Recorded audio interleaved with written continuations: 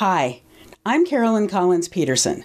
Welcome to the Astronomer's Universe, where we take a close look at what professional astronomers are observing and what they're learning. In April 2009, the Hubble Space Telescope focused on a tiny part of the sky in the constellation Ursa Major, the Greater Bear.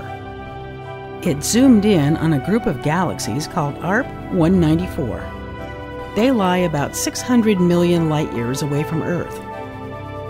Now, the interesting thing about this scene is that we're seeing a snapshot of galaxies interacting with each other. When they do this, their immense gravitational attraction distorts their shapes. It often pulls out streams of gas and dust, and also causes massive bursts of star formation. In Hubble's image, the top two galaxies are actually taking part in a cosmic dance millions of years long. It will completely change how these galaxies look. The bright blue areas are clusters of hot young stars that formed in the wake of the collision. The most striking looking of these clusters lie in the stream of material that looks something like a fountain flowing between the merging pair of galaxies and their neighbor below them. Galaxy collision is one of the most fascinating topics in astronomy today. Recent research using a number of ground-based and space-based observatories suggests that the first galaxy-like objects formed only about 500 million years after the Big Bang. They were starting to look more like galaxies by about 1 billion years after the Big Bang. Over time, smaller dwarf galaxies merged to form larger objects.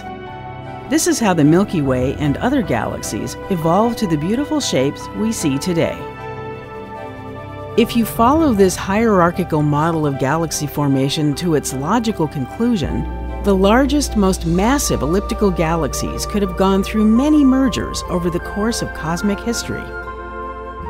The Milky Way is still acquiring stars from nearby dwarf galaxies, and it faces a merger with the Andromeda Galaxy in the future. One computer model shows a time-lapse view of how the Milky Way will change when it meets up with Andromeda in 3 billion years. We watch as the two galaxies intersect. The Sun gets flung out, away from the action. Then it takes a wild ride through the galactic bulge and out again, following a complex orbit. The cores of the two galaxies will meet and draw apart several times over the course of 1 billion years. Each encounter will fling stars and clouds of gas and dust through space, and the shapes of the two galaxies will twist and change.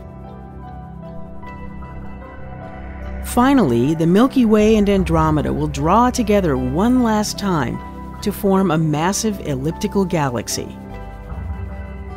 What will happen to the Milky Way and Andromeda is typical of merger scenarios that play out across the universe.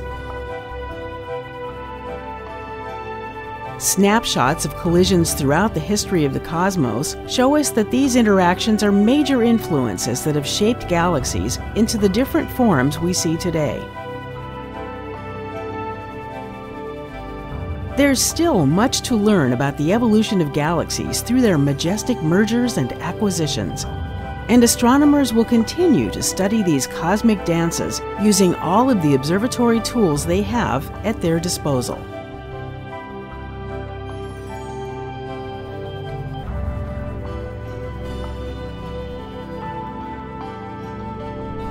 For the Astronomer's Universe, I'm Carolyn Collins Peterson, astrocast.tv.